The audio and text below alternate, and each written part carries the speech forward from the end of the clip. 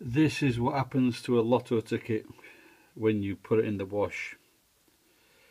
And this is just this came out of my jacket. I put it in the because as you know, I'm a great experimenter and scientist, magician, all sorts.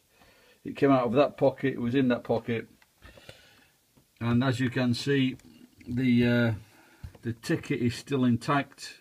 All the information on the ticket is there, and all the barcode is there.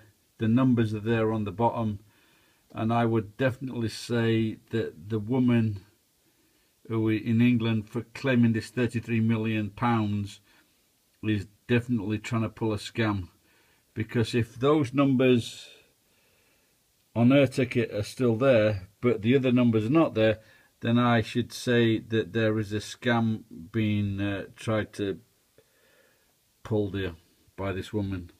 She's German. What can you expect? Don't mention the war. Bye bye.